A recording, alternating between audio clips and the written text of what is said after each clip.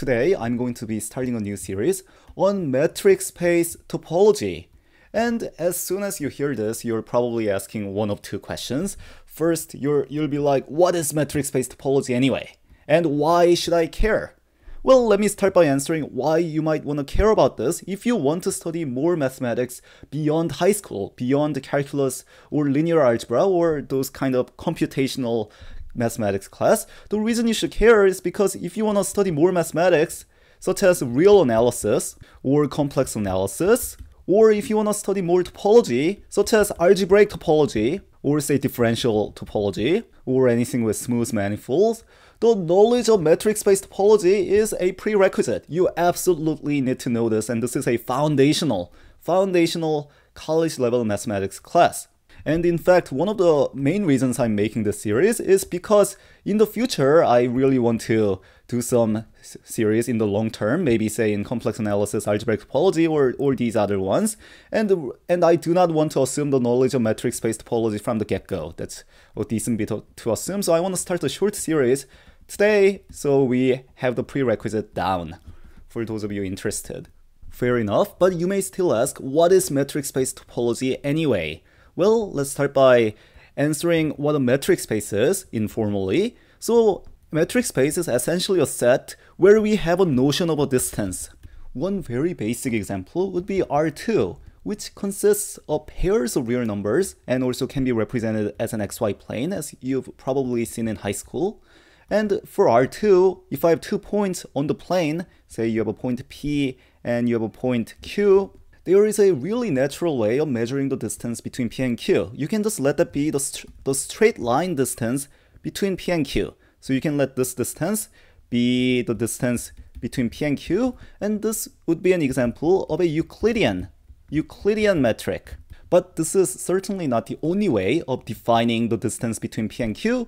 Another way of thinking about it is to imagine that you're driving a taxi between P and Q, you're driving a car, and these horizontal and vertical lines, these are the roads. So if you think of the horizontal and vertical lines here as being the road on which you drive on, it might be natural to define the distance between P and Q to be the distance given by driving down like this, plus distance given by driving to the right like this. So the sum of these two distances, you can also define. You can also say maybe this is distance between P and Q, and this would be an example of what's called a taxi cab metric. Now, there are certainly more esoteric ways of defining distances. For example, you can say if the 2 points are not the same, then they are distance 1 apart. So let's say P and Q are distance 1 apart, and maybe these 2 points are also distance 1 apart. And no matter how far apart they are, let's just say everything is distance 1 apart. And this would be an example, this a bit of a stupid metric would be an example of what's called a discrete metric. But now I should hasten to point out that there are certainly many metric spaces other than R2. And one such example, and let me use the notation C001 to denote this, would be the set of continuous functions. So here f is a continuous function from the closed interval 0, 1 all the way to the real numbers, where here f is continuous. So these are the functions whose input lie in the closed interval 0, 1, the outputs are going to be the real numbers, and I will soon say a word or two more about what continuous means. But for example, here is an example of two functions in C001. So if you think of this as being the x-axis right here, where this is 0 and this is 1, then we are given these two continuous functions f and g here. Or more accurately, we are given the graphs of f and g here in R2. And by continuous, one way of defining this is to say, if I pick any point in the domain, so any point in the input space, and I consider approaching this point in any way. So if I consider approaching this point by, say, something like this, by this sequence, so you see that this purple points are approaching this red point, then if I look at what's happening in the output, let's focus on f for now, note that if we evaluate f at this red point, then we get this y value. So we get this orange point right here corresponding to the y value of the function. And if we evaluate these purple points on f, then we are on the y-axis, we're gonna get a sequence like this. We're gonna get a sequence that's approaching this red point. And if something like this happens, for any sequence approaching this red point, we say that the function is continuous. So for example, if I have a graph of a function that looks something like this, so you have a jump here, say this is a graph of a function in R2, then this would not be a continuous function, because if I look at the input space, so if this is the x-axis and this is the y-axis, and if I imagine approaching this particular point with a sequence of points that look something like this, a sequence of blue points like this, then even though the output at this point is all the way up here, so the corresponding output is right here, when I evaluate the function at these blue points, the corresponding y values are only going to be here. It's going to approach this y value, but it's not approaching this orange y value. So this would be an example of a function that's discontinuous. You have something happening, something bad happening at this red point. Now I claim that this C001, this can be made into a metric space. So I'm claiming that there is a way of measuring a distance between two functions. So for example, a distance between this function and this function. And here's one way of doing this. And that way is to consider the absolute value of f minus g. So once again, if this is the x-axis here, and this is 0 and this is 1, how we're getting this orange function is by at each point, we are going to look at the value of f of x, we are going to look at the value of g of x, we are going to subtract them and take absolute value. And hopefully you can eyeball it and check that we indeed get this orange curve when I do so. And one natural way of defining the distance between f and g is to take the maximum value of this function.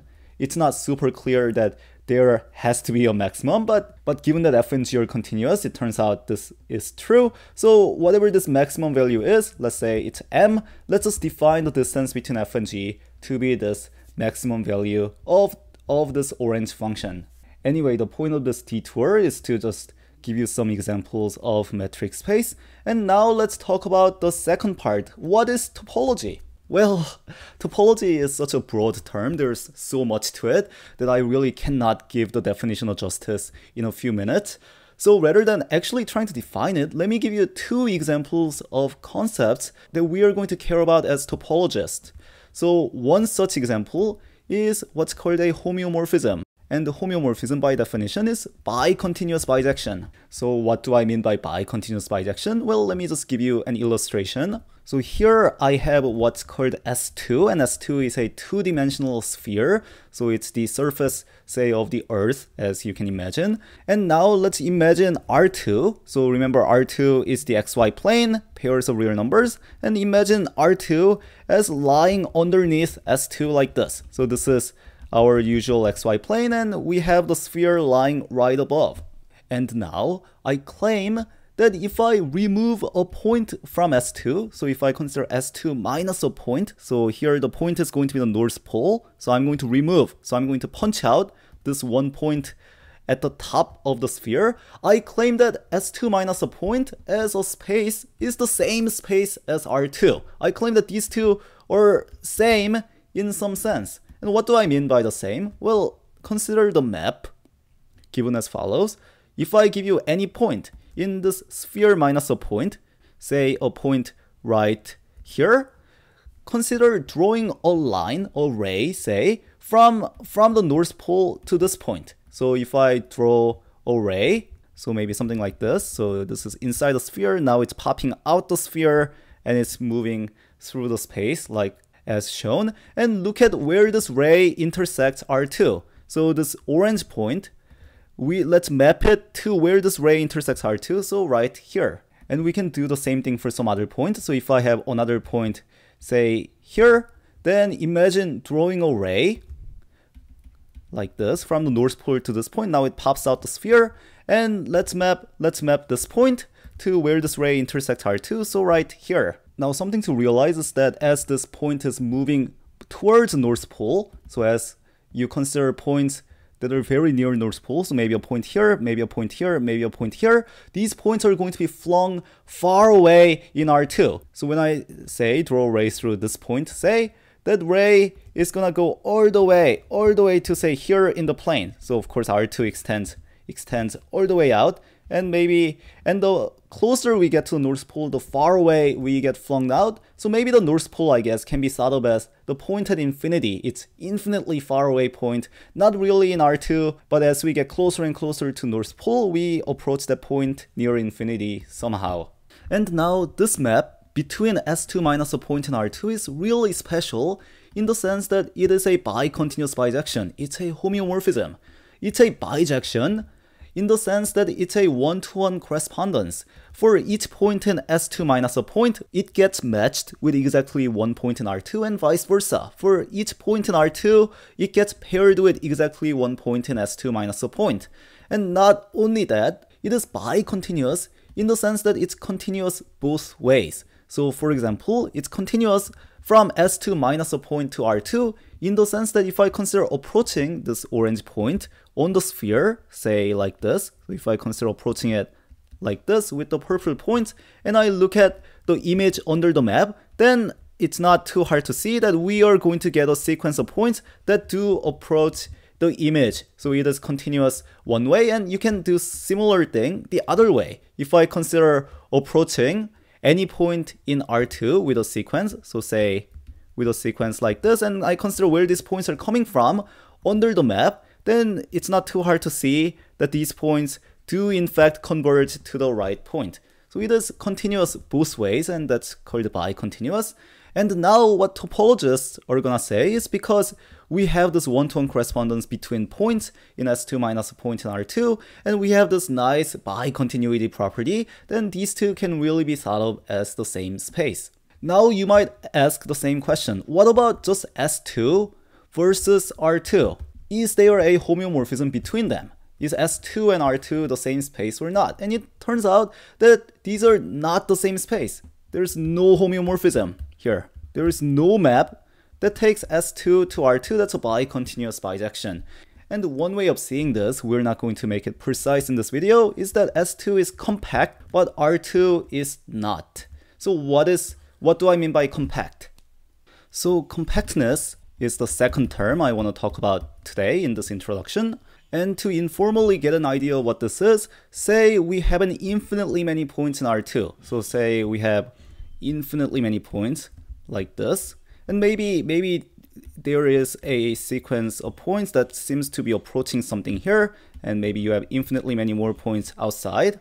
Now we say that a point in R2, so say this point marked X here, we say this point is a limit point of this infinite set in R2 if we are essentially approaching this limit point with the blue point like this. So no matter how much I zoom in, so even if I zoom in here, remember that we have infinitely many points. If this is X, no matter how much we zoom in, we're going to see a sequence of points that's converging to X like this. So this would be an example of a limit point. I mean, that's the only limit point that we see here. Now let me ask you a question. If we have infinitely many points in R2, those that said have to have a limit point. And the answer is no, because if you consider infinitely many points in R2, that's just at the integer lattice. So if I just put a point at each of these integer lattice, so all the way out to infinity, that's certainly infinitely many points, but we're not going to be converging to any point anywhere. So that would be an example of an infinite set in R2 that does not have a limit point. Now let's switch it up, and suppose we have a sphere S2, and we have infinitely many points on the sphere. So we have some infinitely many points on the sphere, so there are a lot more. Here's my question. Is it possible to have infinitely many points on S2 such that we do not have a limit point anywhere?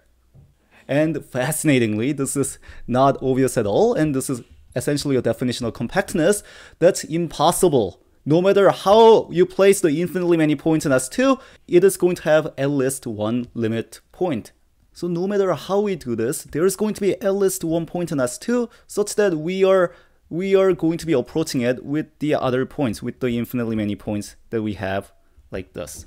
So that's a pretty fascinating property of S2. And you might be asking, why do we care about things like this? And in response, let me respond with a different question. Let's say we have a sphere once again, think of it as surface of the earth, say, and to each point on the sphere, let's assign a temperature. So maybe at this point, the temperature is 80 degrees Fahrenheit, hopefully not Celsius.